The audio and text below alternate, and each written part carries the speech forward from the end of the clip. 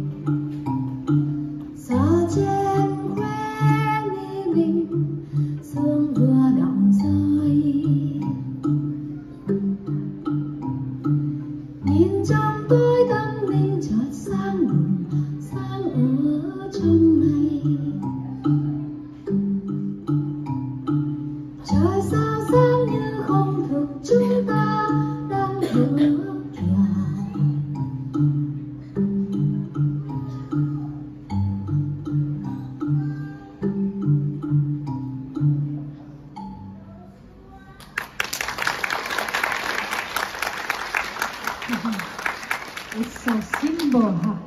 Very simple. You cannot see the harmony like very complicated. You change the chord in a guitar or piano or cello, and we can make a song that way as well.